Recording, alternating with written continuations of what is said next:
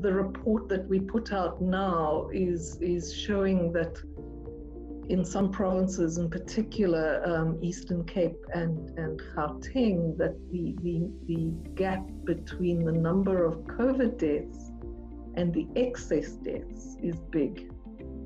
And it's important for us to do more work, to get some research done to find out exactly what's causing that.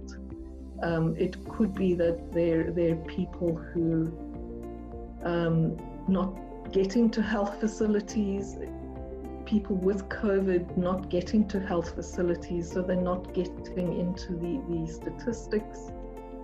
People dying at home, who whether it's access to transport to get to the facility or choosing not to go to a health facility.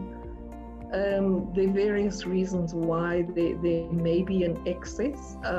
It's been seen in other countries as well.